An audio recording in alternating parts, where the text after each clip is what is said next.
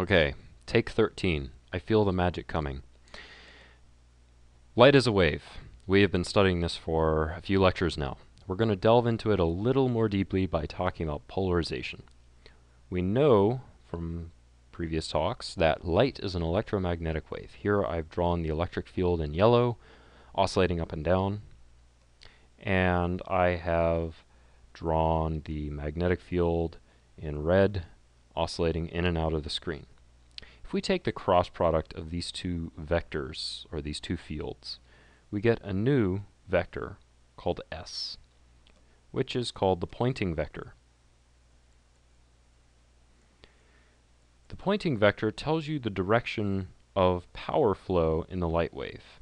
In other words, it tells you the direction the light wave is traveling. And in this case, E cross H would be either to the left or the right. We'll just go ahead and say that it's traveling to the right.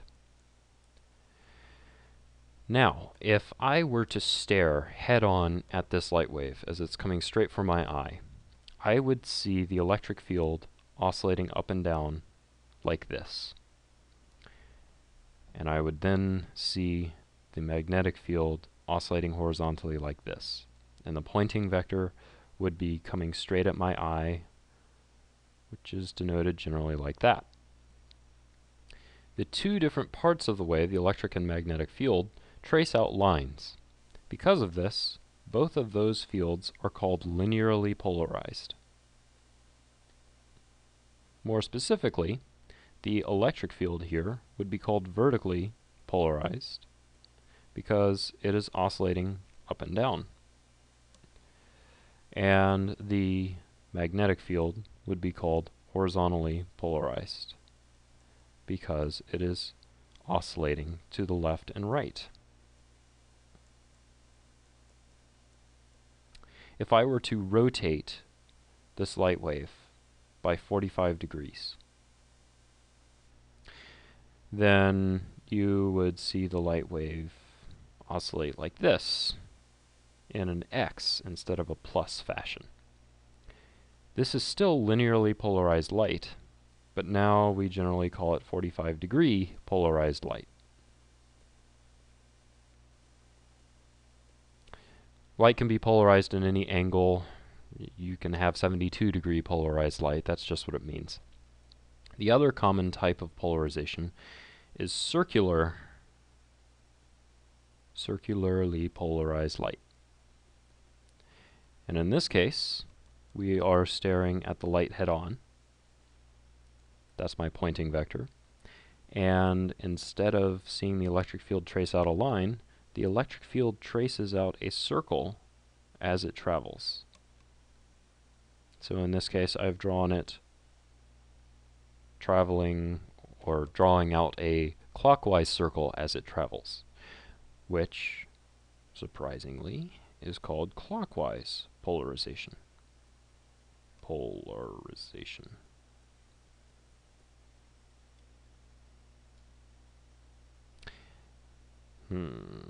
Which is also called right-handed polarization. It appears I have done this backwards because the reason you know this is right-handed polarized is because you point your thumb in the direction of the Poynting vector and your fingers will curl in the direction of the electric field. This is a bit backwards because my thumb needs to point into the screen in order to be right-handed polarized. So we will redraw the Poynting vector as into the screen. Likewise, if the light is rotating in the opposite direction, or counterclockwise polarization, then it is considered left-handed polarization for the same reason. And in this case, the Poynting vector would also need to be into the screen in order for your left hand to curl properly when you point your thumb in the direction of the Poynting vector. These are the two most common types. There's also elliptically polarized light. Elliptically polarized, which is nothing but circularly polarized light, where the radius of the circle in one direction is not the same as the other, just makes an ellipse. So, for instance, the electric field could look something like this, and the magnetic field would look something like this.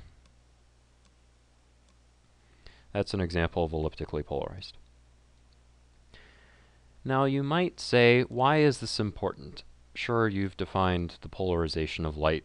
It's the direction that the light oscillates as it travels. But why do I care? What does it matter? Because I can show you that the light coming from my common incandescent light bulb, here's an incandescent light bulb,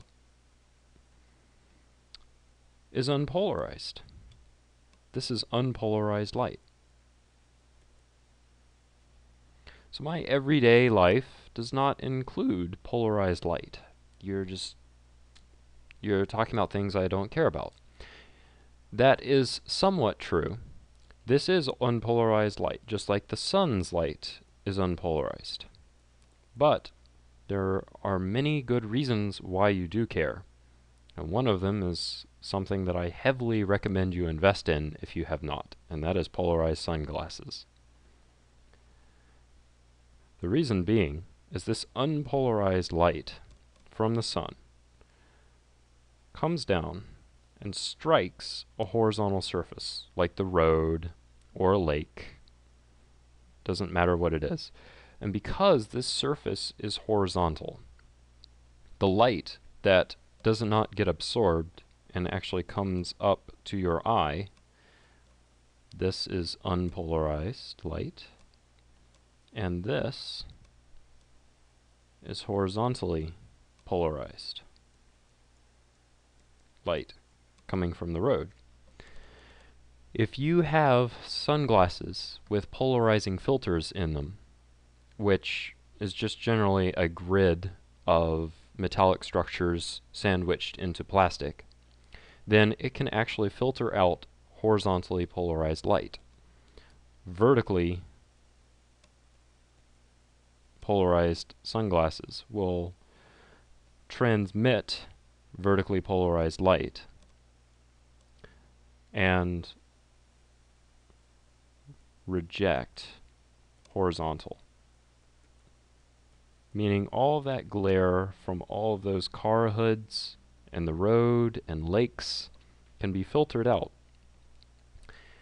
The other reason it's a snazzy thing to remember is because of liquid crystal displays, LCDs. That's what we use for wristwatches and televisions in order to block and transmit light when we want to. And the way this works is liquid crystal is a material that is crystalline but liquid, and when we apply a voltage to it across this LCD, its polarization actually changes. So if we shine in vertically polarized light, and this is originally vertically polarized, then the light will travel straight through. But then, if we apply a voltage and this becomes horizontally polarized, then this light will be rejected and no light will come through. And that is how, in essence, all liquid crystal displays work. So there you have it, polarization in a nutshell. The polarization is defined as the direction that the wave is traveling as it moves, or the line it traces out as you look into the wave. I will give you one last little tidbit of information that gets me a lot of odd stares whenever I do it, so I figured I would let you in on my little secret. Another thing the light from the sun does, which is originally unpolarized, is that when it comes through the atmosphere, it will eventually see an oxygen molecule. Oxygen is also the reason the sky is blue, by the way, because it scatters blue light quite efficiently. And when it does that, the light will scatter in these directions. If the light does not scatter, the light will travel straight through. But all of the scattered light, the blue light, will be scattered perpendicular to the direction of travel, which means this scattered light is polarized in this direction. So if you have polarized sunglasses and you start tilting your head while looking at the sky, you can see this polarized light, and the direction of polarization will always be perpendicular to where the sun is. So if for some strange reason you either want the sky to look as dark as possible or you want to know where the sun is, just tilt your head until you get the proper degree of polarization. And remember that 99% of sunglasses are vertically polarized because most sources of glare are horizontally polarized. The one big exception to that is skyscrapers, and in that case you would want horizontally polarized light. A trick you can do there, though, since horizontally polarized light isn't, or horizontally polarized sunglasses aren't normally sold, is you can tilt your head 45 degrees. What that does is if the light coming off of a skyscraper is coming at you vertically polarized, and your sunglasses block horizontally polarized, if you tilt your head to 45 degrees, you will block essentially the cosine of 45 degrees worth of light in both the vertical and the horizontal direction, which equates to 0.7071, or about 70% of the light in both directions, which is pretty effective. But it also means that your head has to be tilted at a kooky angle as you drive.